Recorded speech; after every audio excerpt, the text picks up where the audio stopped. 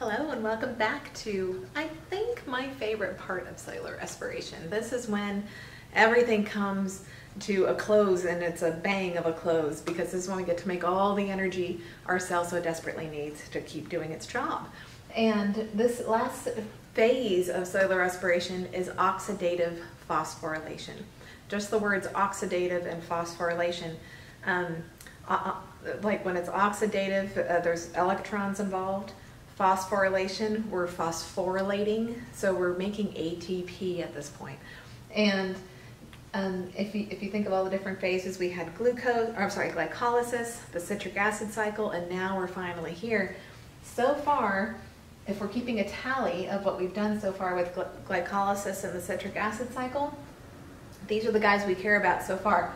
These two especially, NADH and FADH2, these are our electron carriers. They're each holding 2 electrons, and those electrons are going to help us make a lot of energy. Those protons, those 10 protons, are also going to help us make some energy. So let's put a little bit of definitions on what oxidative phosphorylation is. Oxidative phosphorylation is actually a 2-step process. It involves something called an electron transport chain, and then lastly, it involves something called chemiosmosis. We're going to go into both of those because they're both distinct, but they're dependent upon each other. So let's write this out. Here we go. So oxidative phosphorylation. This involves the electron transport chain.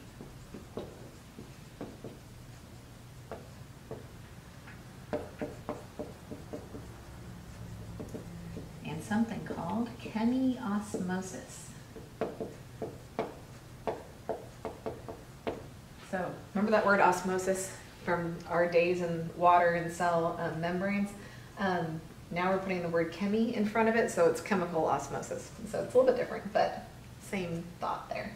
So electron transport chain and chemiosmosis. Both of these things are occurring in the inner membrane of the mitochondria. So far we've worked in the cytosol for glycolysis.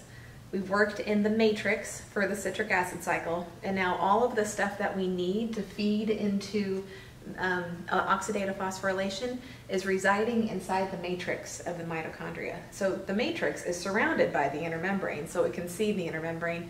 It's fine. So this occurs in the inner membrane of the mitochondria.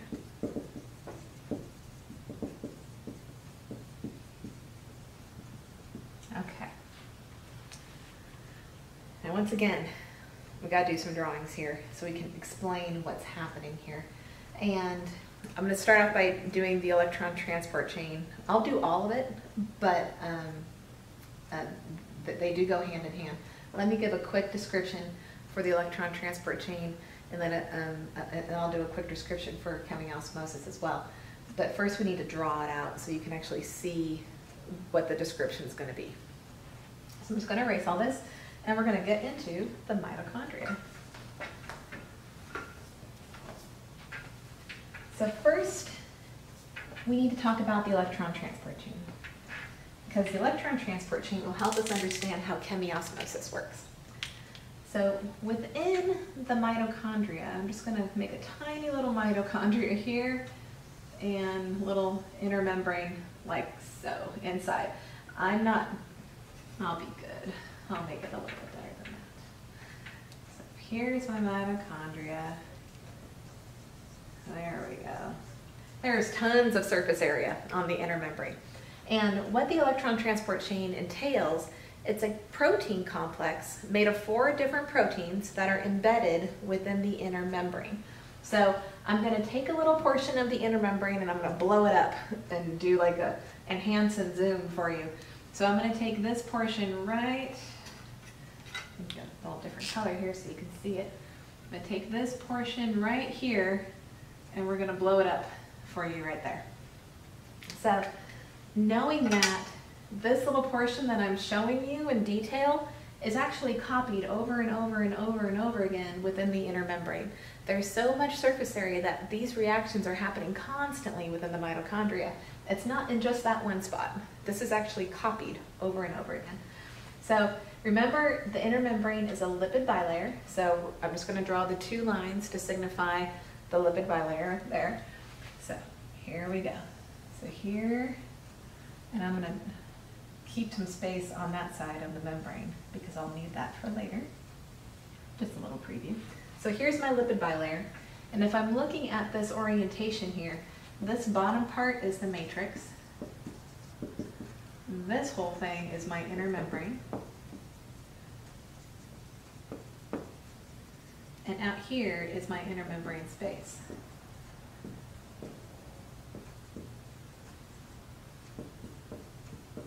Okay, so now hopefully you have your orientation. So now we got to draw the proteins that are involved in the electron transport chain.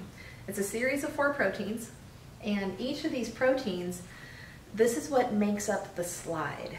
So remember how the electron carriers at NADH and FADH2, they're holding their children, the electrons. They've been climbing up the ladder this whole entire time, and now they've reached the slide. This is where the slide is. They're going to release their electrons down the slide. But the slide isn't a deep drop. It's a very gradual fall, because the more you let that fall happen gradually, the energy gets released in a slower fashion. You don't just go boom, release all the energy, and you can't capture it all. If you can release it slowly in a stepwise manner, you actually can capture that energy over time. So it'd be a difference between a complete steep, slide. If you've ever been on a slide like that, like at a water park, those are scary. It's boom, done. As opposed to those long carnival slides where you're in a potato sack. Have you ever done that? And there's like the fun lasts a little bit longer. So it depends on your personal part. Do you like it, a fast drop or a slower drop? Electrons like a slower drop. They like to let their energy out slowly. So the way this protein complex is shaped, or formed, or arranged, I should say, inside the inner membrane, these 4 proteins are doing their job. And this is we like to use these kinds of shapes to signify these proteins inside the cell, inside the inner membrane specifically.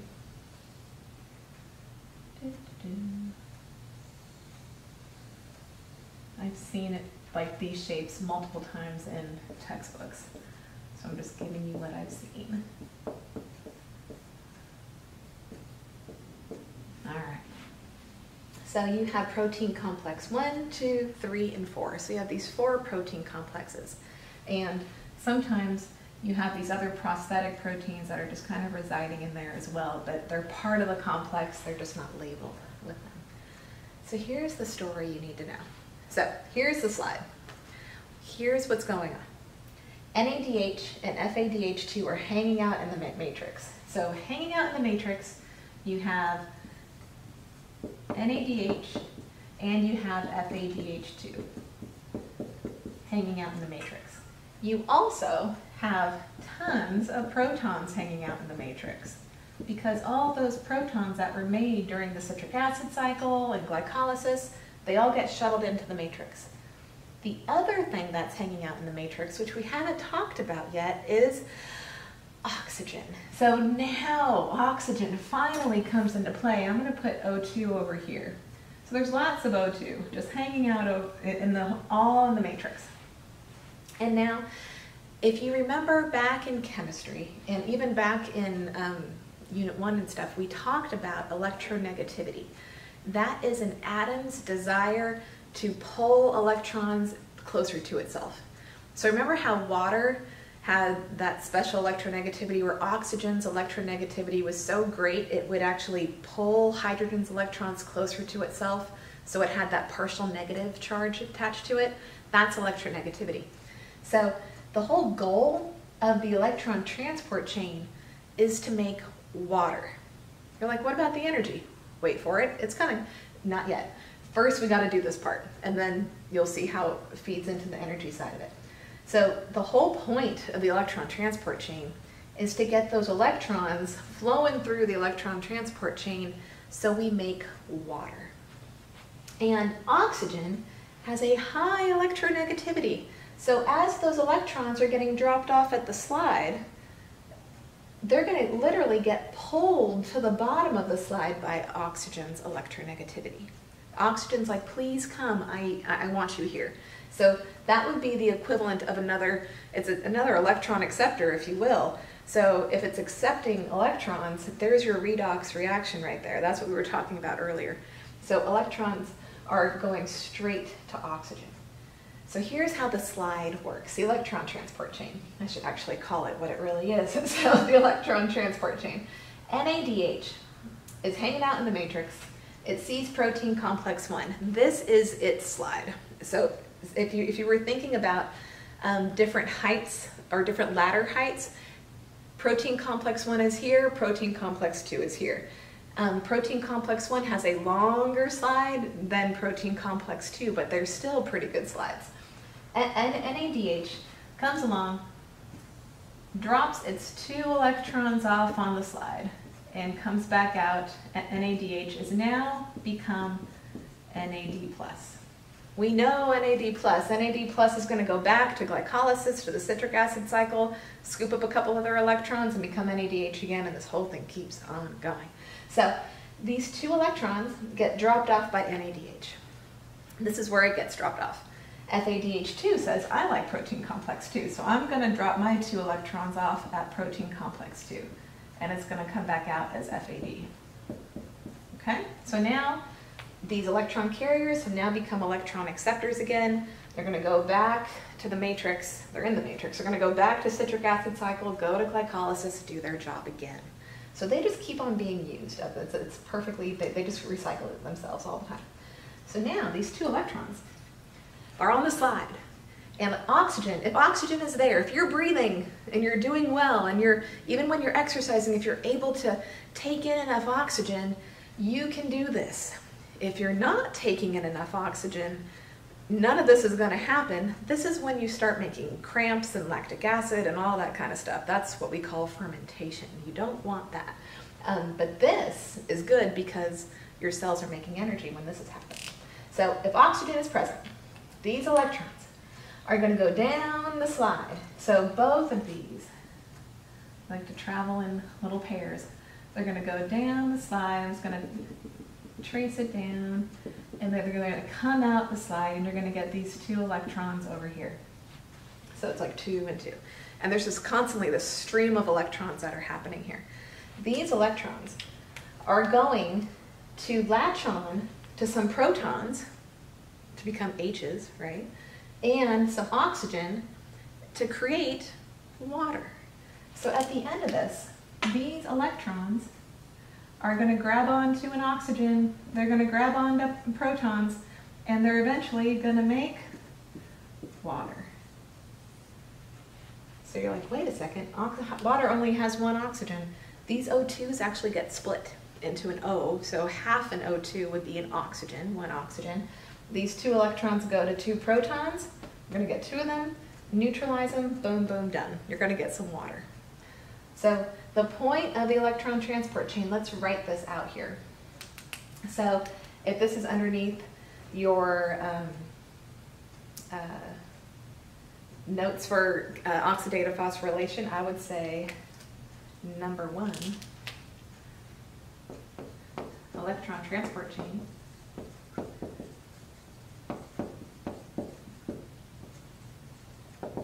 And here's what you would do, little a. So NADH and FADH2 drop their electrons off at protein complex 1 and 2, respectively. So NADH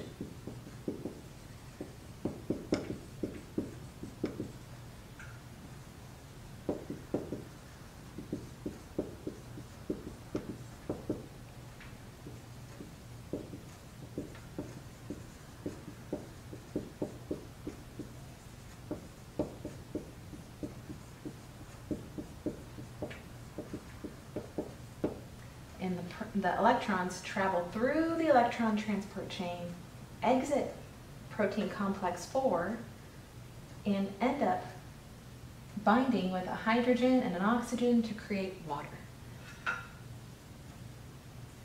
Electrons travel through chain,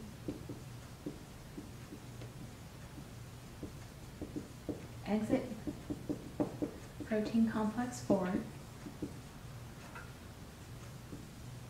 Oops. Stay with our memo. And now it's in the matrix again.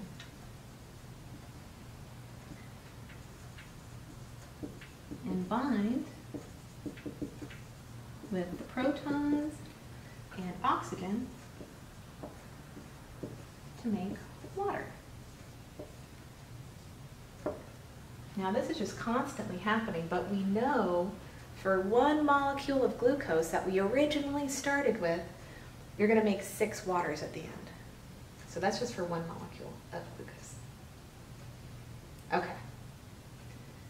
That is an electron transport chain. I'm going to stop here because I want to make sure my video doesn't run out, and I do apologize on that last, back in the day when I did the enzyme one, it did cut off, but you got everything you needed to know. But I'm going to stop here so I don't accidentally go over my time limit on my video. I'm going to leave this up, and we're going to pick it up for the second part of oxidative phosphorylation, which is chemiosmosis. And this is where we finally get to make tons and tons of energy so your cells can thrive. And come back, we'll see you soon for chemiosmosis.